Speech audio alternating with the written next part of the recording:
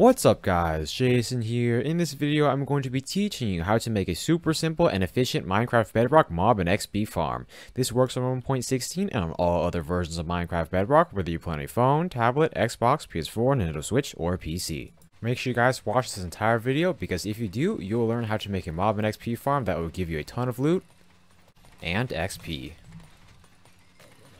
For this farm, all you'll need is 2 water buckets, a stack and 12 stairs. By the way, you guys can use any stair blocks that you want. 8 observers, 1 lever, 4 pistons, 3 torches, 8 campfires, 50 ladders, 4 buttons, 2 chests, 1 trident, 1 hopper, 1 microwave hopper, 1 rail, about 32.5 stacks of solid blocks. By the way, you guys can use any solid blocks that you want. About 13.5 stacks of slabs, and finally about 7.5 stacks of glass. The first step is to take some solid blocks. You guys can use any solid blocks that you want. Then build up 50 blocks. The reason why we're doing this is to prevent mobs from spawning on the ground or in caves while we use the farm. Once you're done building up 50 blocks, then come back down to the bottom and place ladders until you get to the top. This will allow you to easily access your farm. The next step is to build 1 block this way and 2 blocks this way. Then extend out 5 blocks. 1, 2, 3, 4, 5. Now just fill in this entire platform. The next step is to come over here, then place down a piston. Then turn and place 1 piston over here. Turn again, place 1 over here. And finally, place 1 over here. After doing this, then take an observer and place 1 down over here. The top arrow of the observer should be facing outwards. Now, take another observer and place it over here. The top arrow should be facing this next piston. Then place an observer over here. Top arrow should be facing outwards. Then place 1 over here. The top arrow should be facing the next piston. 1 over here. The arrow should be facing outwards. And 1 over here. The arrow should be facing the next piston. And finally, place 1 over here. The arrow facing outwards. And 1 over here with the arrow facing the next piston. It's important that you guys place all of your observers in the correct directions. The next step is to place 4 solid blocks over here. Then place 2 over here and 4 over here. The next step is to take a trident and throw it at this piston. Then place a glass block over here and a slab over here. Once you have done that, then take a lever and place it down on this piston. Now flick it once. This should cause the system to move around. Once it stops, then flick it again. This will cause the trident killer to start moving around infinitely. Now shut it off. The next step is to place a solid block in each of these corners. Then, place 2 campfires over here, 2 over here, 2 over here, and 2 over here. Once you have done this, then place 4 solid blocks over here, 3 over here, 3 over here, and finally, 2 over here. By the way, the reason why we added campfires is because this will prevent spiders from being able to climb out of the trident killer. The next step is to come over here, then count down 3 blocks, 1, 2, 3, then on the 4th block, place a solid block. Then extend this out 3 blocks. 1, 2, 3. Now crouch down and place down a double chest. Then crouch down and place a hopper. Then crouch down and place a rail. Then place a minecart with a hopper. Now place solid blocks all around this to prevent the minecart with a hopper from ever moving. This will be the collection system of the farm. The minecart with a hopper will absorb all the items from the mobs, then it will funnel them down into this chest. After doing this, I recommend you place a block over here, just so you can easily access the collection system. The next step is to come over here, then build up 18 blocks. 1, 2, 3, 4, 5, 6, 7, 8, 9, 10, 11, 12, 13, 14, 15, 16, 17, 18. Once you guys are done building that, then do that again on all sides of this tube. After you guys are done making the center tube, it should be looking something like this. Now come to one side and extend out 8 blocks. 1, 2, 3, 4, 5, 6, 7, 8. Then come to another side and extend out 8 blocks. 1, 2, 3, 4, 5, 6, 7, 8. Then come to another side and once again extend out 8 blocks. 1, 2, 3, 4, 5, 6, 7, 8. And finally come to the last side and extend out 8 blocks. 1, 2, 3, 4, 5, 6, 7, 8. Once you guys are done making this outline, then fill the entire thing in with solid blocks. You guys can use any solid blocks you want. After you have finished creating this platform, it should be looking something like this. Now make a 1 block high solid block wall around the entire platform.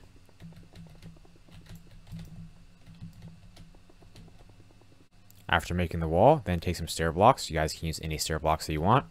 Then place them on top of the wall. The next step is to create an infinite water source. To do this, come to one side and place down 4 blocks. Then place some blocks all around it, just like this. Then place down 2 water buckets. This will allow you to use 2 water buckets to fill in all the water for this entire farm. Now place a water bucket in each of these stair blocks. Once you guys are done filling in all the water, it should all flow right before entering the center kill chamber. This water will push all the mobs that spawn in the farm down into the kill chamber. After you have done this, then fill in your infinite water source and break it.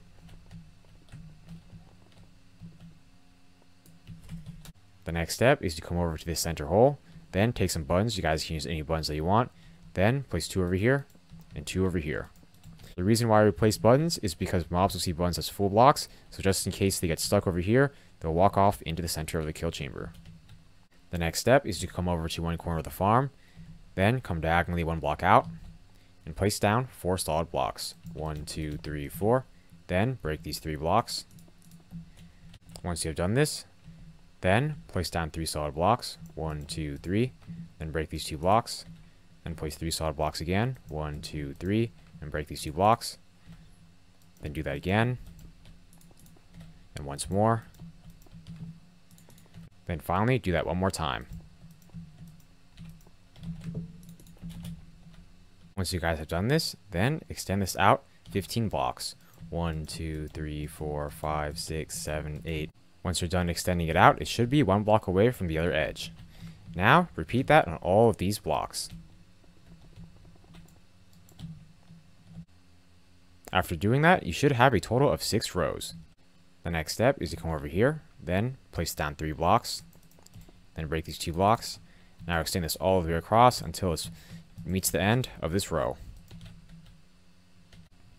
You guys are going to want to repeat doing that above all of these rows. So basically place down 3 blocks, then break these 2 blocks. Now extend it until it gets all the way across.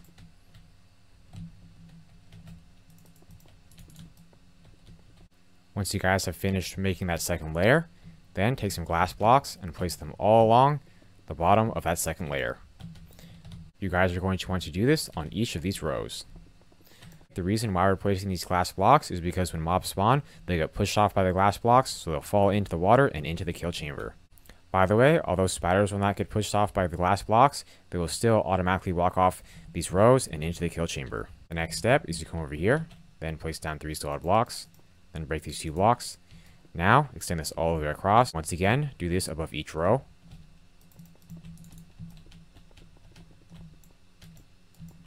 Once you've done that, then take some glass blocks and place them all along the bottom.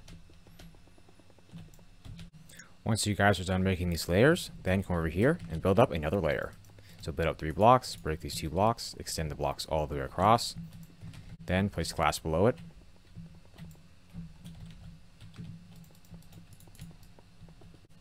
After making that layer, then build one more layer.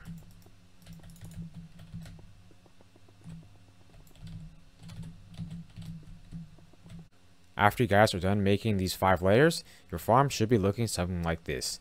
Each layer should be aligned and identical to the layer below it. The next step is to come up to the top, then come to one corner and place down 3 solid blocks. 1, 2, 3. Then break these 2 blocks. Now extend out 6 blocks in this direction. 1, 2, 3, 4, 5, 6. Then come back over here and extend out 6 blocks in this direction. 1, 2, 3, 4, 5, 6. Now come to the next corner and do the same thing. So build up 3 blocks. 1, 2, 3. Then break these 2 blocks. Now extend out 6 blocks. 1, 2, 3, 4, 5, 6. Then come over here and extend out 6 blocks. 1, 2, 3, 4, 5, 6. You guys are going to want to also do that on those 2 corners as well. This would be the outline for the roof of the farm. The next step is to fill in the entire roof with solid blocks. After you guys are done making the roof, it should be looking something like this. Now take some slabs, you guys can use any slabs that you want, and place them all on top of the roof. This will prevent mobs from spawning up on the roof. The next step is to come up to the top layer. Then place glass blocks above each row.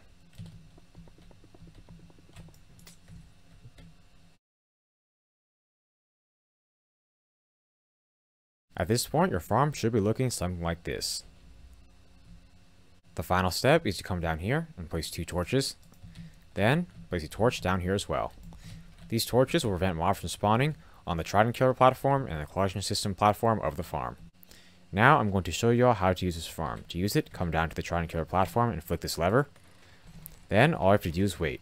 The mobs will spawn up there. Then, they will automatically get pushed down into this kill chamber where they are killed, so you can collect their loot and their XP. By the way, if the farm does not work for you, then you can try switching your game to peaceful mode and then to hard mode.